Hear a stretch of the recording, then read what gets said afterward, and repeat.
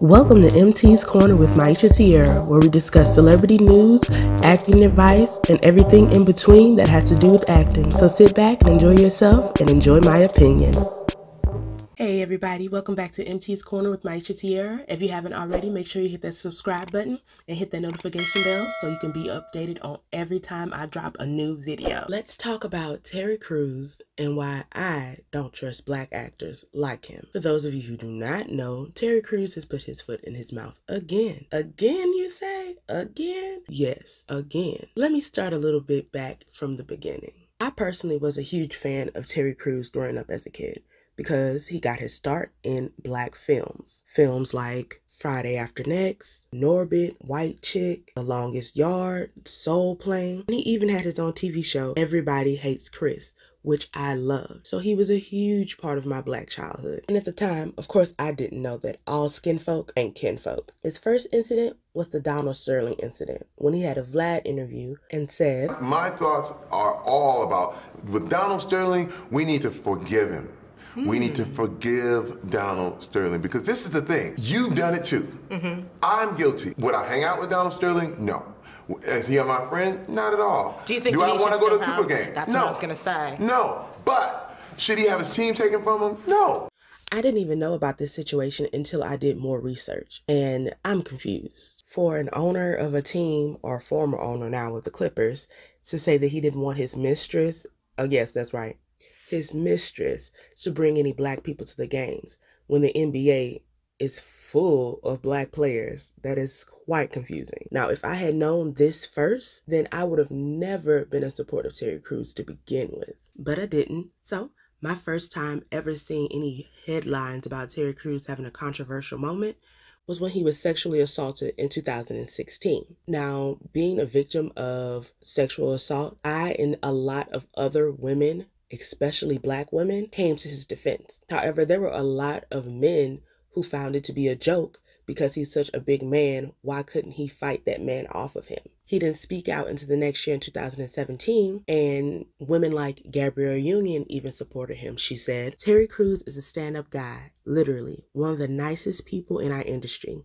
He's honest, kind, and true professional. I believe him and stand by him. #MeToo. But little did she know that that man was going to throw her completely under the bus. He didn't defend Gabrielle Union after her allegations of being racially discriminated against due to her hair and other things on America's Got Talent, where Terry Crews happened to be the host. Terry said, First of all, I can't speak for sexism because I'm not a woman, but I can't speak on behalf of any racism comments. That was never my experience on America's Got Talent. In fact, it was the most diverse place I have ever been. Now, after he did that interview, a lot of black people, and especially black women, were looking at him like, dude, stay on code. He clearly doesn't even know the definition of intersectionality, because you may be black, but you're not a black woman. So you will never know what Gabrielle Union experiences. It was just so confusing to me why he, as a professional, didn't just say, I don't know all the details of that situation. I am not going to speak on her situation. And after he received backlash because of that, he came out and tried to defend Gabrielle, but not before he said, I don't have to protect any woman except for my wife. I mean, the man even didn't want to protect his own daughters, but I guess whatever. But once everyone came and addressed him and said, you know what, Terry, you're wrong for the way you're treating this situation, he had this to say, at Gabrielle, I want you to know it was never my intention to invalidate your experience, but this is what I did. I apologize. You have been through a lot in this business, and with that, I empathize with the struggle towards fairness and equality in the workplace. I hear you, I respect you, and understand you. I'm sorry, and I'm here to support you. I spoke from my own personal point of view without first taking in consideration someone else's experience. And maybe that would have been all good and dandy. However, most recently, because #Black Lives Matter is trending, everyone has their input on if Black lives actually matter to them. And Terry had this to say, defeating white supremacy without white people creates black supremacy. Equality is the truth. Like it or not, we are all in this together. And then his longtime co-host on Everybody Hates Chris said, I'm not trying to call you out at Terry Crews. You know it's all love, always. But we're rightfully angry right now and fed up with anyone not with our cause wholeheartedly. I don't want to see that energy pointed your way or diverted from the cause. And after Terry started receiving a lot of backlash, he said, any black person who calls me a coon or Uncle Tom for promoting equality is a black supremacist because they have determined who's black and who's not. And to that, Godfrey said, I love you as a friend, Brother Terry, but I disagree with you 100%. No such thing as black supremacy. That is a tactic that racist whites use to counteract our rebellion to their horrific treatment of us. It's called gaslighting. Black pride is an anti-white. And Godfrey's right. And then Amanda Seales came in with her pettiness and she said, how did none of y'all tell me what Terry Crews was over on Twitter doing last night?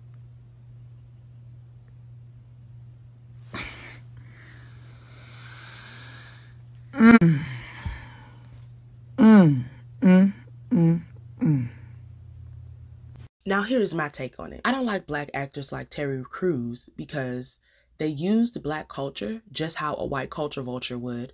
Well, they'll come in, they'll be a part of our films, they'll do our dances, they'll act as if they're down with the culture, all while profiting off the culture. And as soon as they get closer to whiteness in their tax bracket, or rich white people that is, they will then act as if they don't know where they came from, or if they didn't spend all their early years in black comedy films, produced by black people, filmed by black people, directed by black people with black castmates. And then they spout a lot of things and a lot of the ideologies that Terry Crews spouts. Actors like that are only out for themselves. When Terry Crews had his assault situation, he wanted all the support that he could get. And he felt horrible when he didn't receive support from his fellow black man and men in general. But then he doubled down and went back and said, he didn't care about anybody's reasoning, and the only person he had to protect was his wife when it came down to the Gabrielle Union situation. You can't want support for your causes, and then when people ask you for their support, you act as if it doesn't matter to you because you've used them for what you needed to use them for. Actors like him are people that I handle with a long-handled spoon, because at the end of the day, even without all the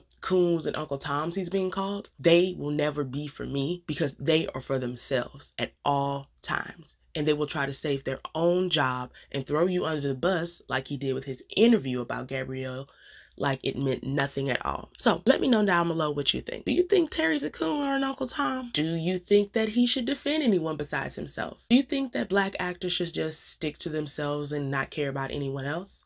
Do you feel that what Terry did was wrong in any of the incidents I named? Let me know down below. Don't forget to like, comment, and subscribe. And I'll see you next time in this crazy acting world. Y'all stay safe and see you online next time.